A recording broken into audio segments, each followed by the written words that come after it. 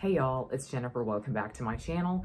Today I'm coming to you with what I'm sure is going to be a very quick video, and it's all about my options for March of the Mammoths this year. March of the Mammoths is an excellent readathon that I think has been hosted now for around 5 years, and I have participated since 2019, I believe. The goal of this readathon is essentially to read one Mammoth book on your TBR, and I think the hosts stipulate that as something that is over 800 pages. I often cheat, and I kind of go for things that are just around 800 pages. If it's past 750, I count it. And every year that I have done this, I have tried to vary the genre of the book that I pick up.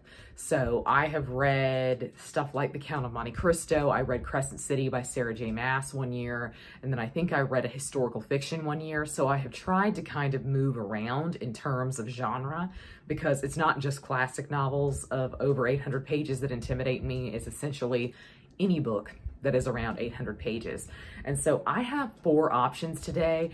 I really wasn't initially going to participate in March of the Mammoths this year, but I think if I do, it's going to be one of these 4. And I know where my heart lies, honestly, but let's go on and get into my list. These are just 4 options. I'm sure I have many books that are over 800 pages on my TBR, whether that's physically or on ebook, but for some odd reason, these were essentially the 4 that stood out to me. And it seems to me that they were essentially the only 4 on my physical TBR that looked like they were big enough to be over 800 pages. And so I feel like I'm definitely missing something somewhere. Something has fallen through the cracks. A potential for me is He Knew He Was Right by Anthony Trollope. I have read only one other book by Anthony Trollope. It was The Warden, which I would say is probably his shortest novel, but I thoroughly enjoyed that, and there was something about the writing of The Warden that felt very springtime to me, and so I think maybe this is a good time of year to pick Anthony Trollope up. I have heard mixed things about He Knew He Was Right, but it's one of the few Anthony Trollope books that I have on my TBR physically that is not part of one of his overarching series. One thing I have to say is I just hate the font of this edition. I don't know if you can see it, but it literally looks like they scanned in an older copy of the book. So I'm kind of mad about that because I really don't think this edition has great readability. I really don't even know what this one is about. I just know that Anthony Trollope has such good word of mouth here on BookTube. He is an author I never would have been exposed to were it not for BookTube, I feel sure. And so I just really want to try him. I want to know what everyone really loves about him. But a big part of me just doesn't really want to commit to a longer series, even though I'm sure a series of the 19th century wouldn't have the same continuity as a modern series, and so I could probably read one here and there and not really be in danger of forgetting anything important. Even though I know that's probably the case, I still just don't want to commit to a series that's 6 books long.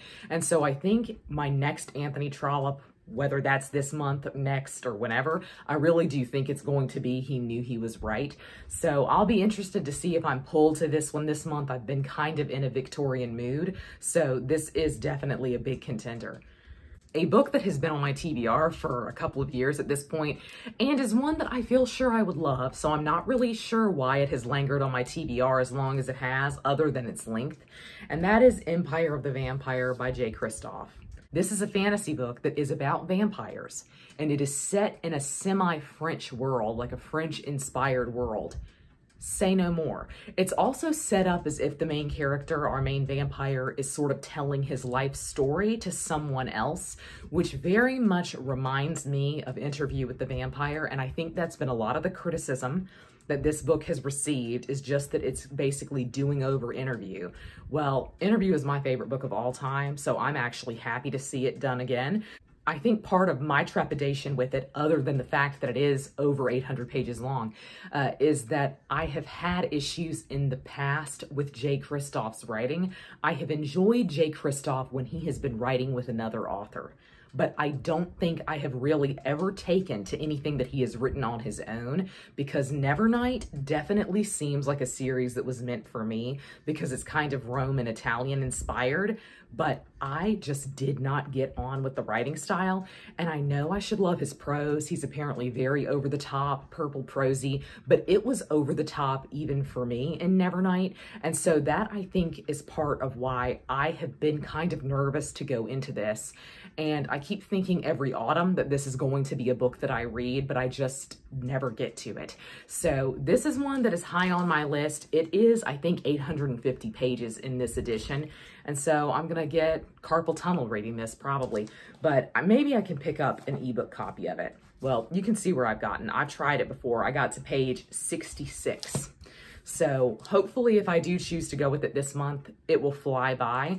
I'm really kind of pulled to a fantasy right now, so this might be the one I go with.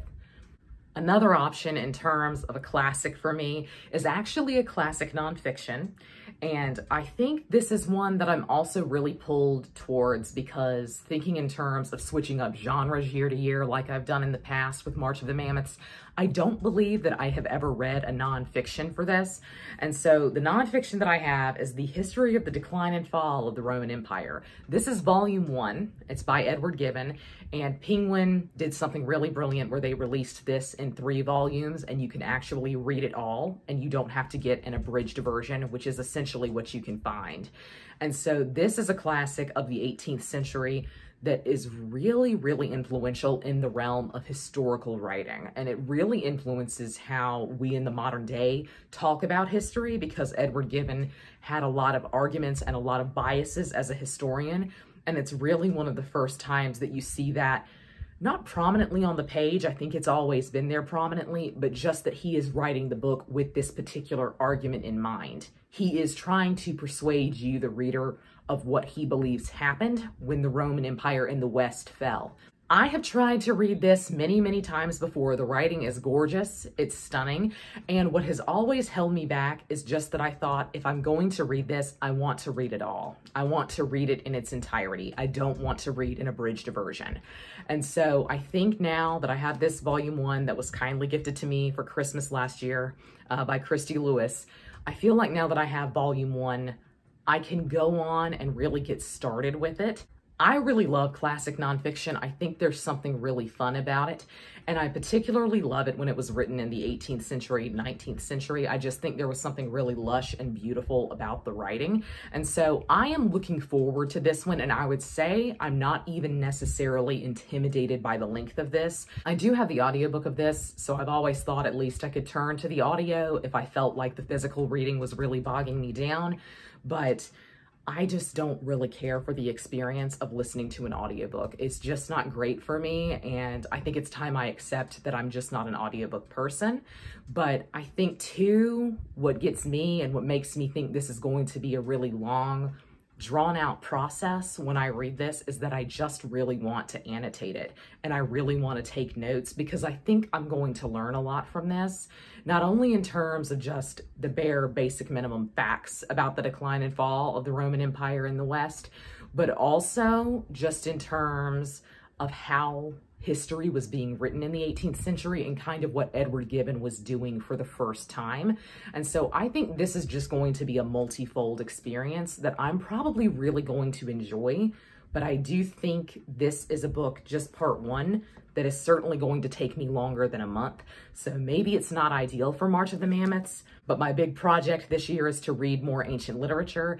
And I also want to read books that are engaging with ancient literature that are more modern. And so I feel like this really fits in with my overall theme of the year. So maybe I should choose this one. Last but not least is the book I feel like I'm going to choose, but there are also caveats involved here because this is the last book in a series and I actually haven't read the second book in the series, and it's been so long since I read the first, I would have to reread the first too. And that is Chain of Thorns by Cassandra Clare. This is the last in her trilogy that is set in Edwardian England. I am one of the many who just love the Shadowhunter series, and one of my favorite series of all time, possibly just in general, my favorite YA series is The Infernal Devices, which she set in Victorian London, and it immediately precedes this. The characters in that series are parents in this series. And at this point, it's just very hard for me to describe to you what the Shadowhunter world is. I can't even give you a plot summary for this because there have been like 15 books in this world and they are all incredibly interconnected. And so if you do want to get into this, to me, your best bet is to read them in publication order because that's what I did. But I have been putting off reading the second book in this trilogy because I knew I just wanted to wait until the last book came out. The last book came out a couple of weeks ago. I have been dying to read it.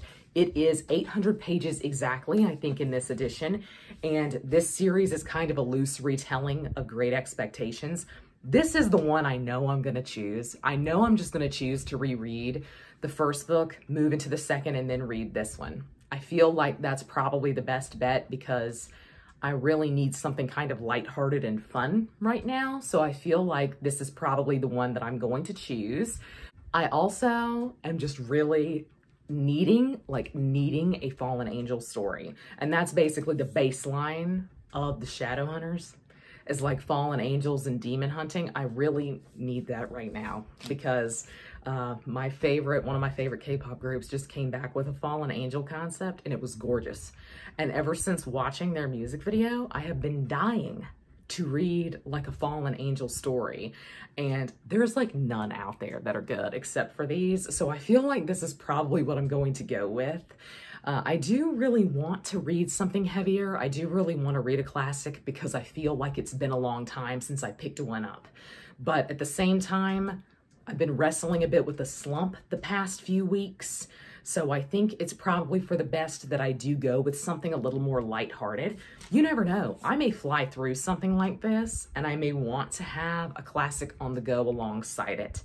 And I say all of this right now, but come March 1st, I may change my mind entirely, but as of right now, those are my 4 options. Those are the 4 books that are really calling to me. They also appear to me to be the only 4 on my physical TBR that are over 800 pages, aside from, I think, Bleak House right there, but I'm having a contentious time with Dickens lately, so I just didn't want to put him on the list. I would love to know down below if you are participating in March of the Mammoths this year, and if you are, what's on your TBR. But that's going to be all from me today. I hope you're all having a great week. Happy reading. Goodbye.